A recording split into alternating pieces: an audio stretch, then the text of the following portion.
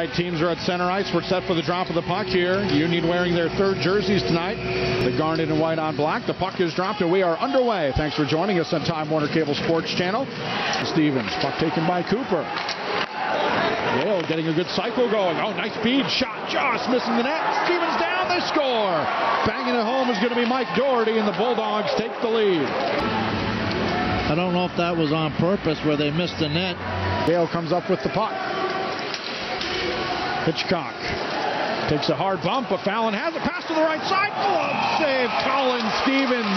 His Merlion has one taken away. Nice move off the wall by Learned. Here comes Yale. Pass in front. Shot off the side of the net, or does Stevens have it? Just kind of tried to direct it on net. And towards the empty net. Ruffalo centers it. And into the empty net. Yes. That's going to do it. Getting the goal is going to be John Hayden. And that's going to do it.